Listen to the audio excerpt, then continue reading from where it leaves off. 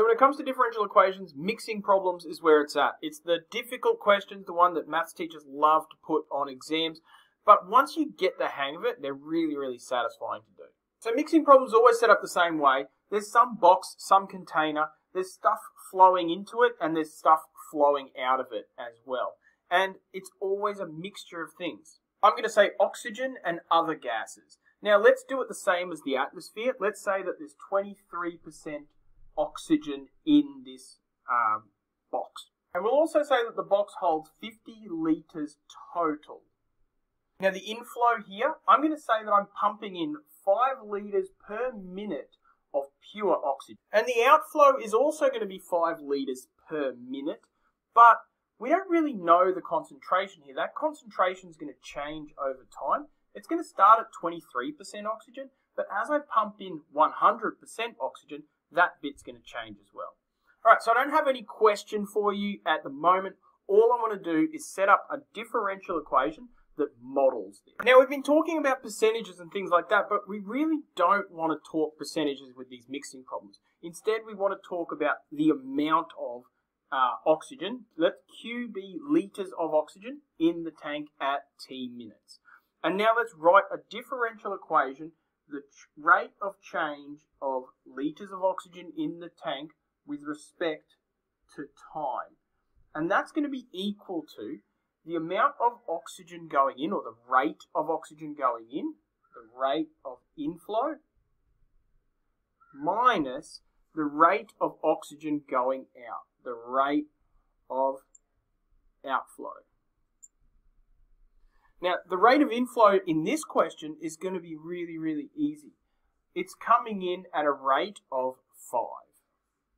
Now, you're going to be tempted here to say like 5t, 5 time, but that's not it. It's a constant rate of flow of 5. All right, what about the rate of outflow?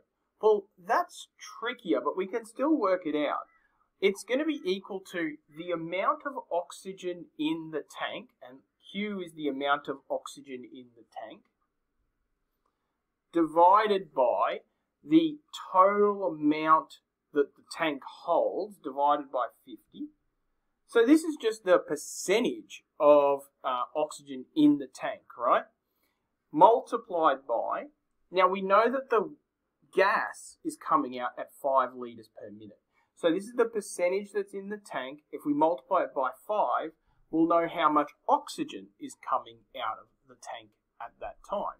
Now that simplifies as 5 minus Q over 10, but we can also put the whole thing over 10, and we get 50 minus Q over 10. Now this is our differential equation. The rate of change of the oxygen in litres with respect to time is equal to 50 minus Q over T. But we really need an equation in terms of T. Now that we have our differential equation. So we're going to flip that equation and then integrate it.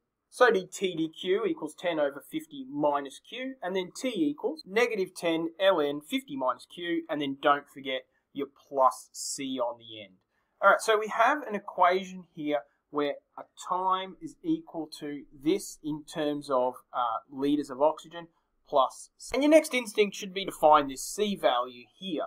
Now, we know that at time equals 0, it's 23% oxygen. But we ditched percentages in the beginning. We don't want to know the percentage of oxygen. We want to know the actual litres of oxygen.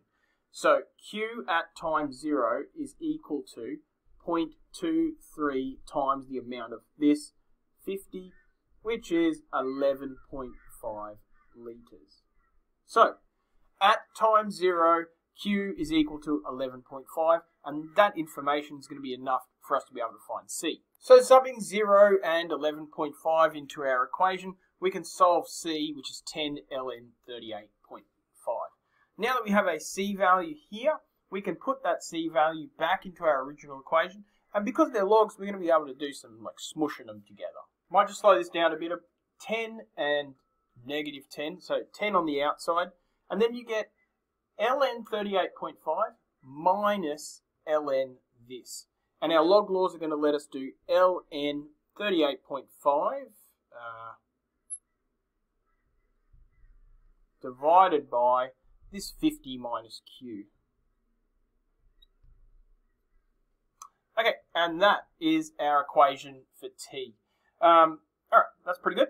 Actually, let me take that back. It's not pretty good, it's awesome. When it comes to these mixing problems, this is where we need to get to all the time.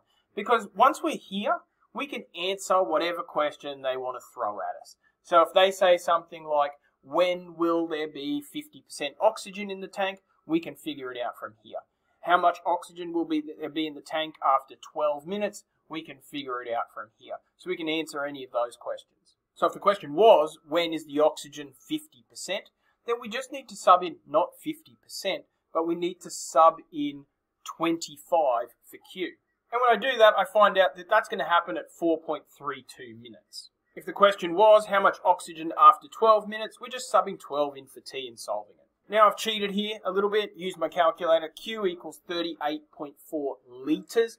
If you wanted to know the concentration, obviously you're doing 38.4 over 50, which is a decent question that you might get asked here.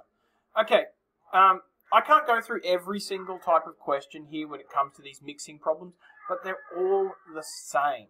It's all a box with stuff coming in, stuff coming out. It's a rate of inflow. Sometimes there's a rate of inflow of 0. Sometimes you're putting gas in there that has no oxygen in it, so the rate of inflow is 0.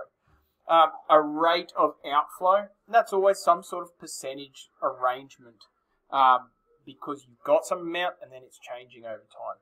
It's really the setting up. Once you've set the thing up, then it's no different to solving any other differential equation, and then once you've done that, you're just subbing in values. Mixing problems, it's about practice.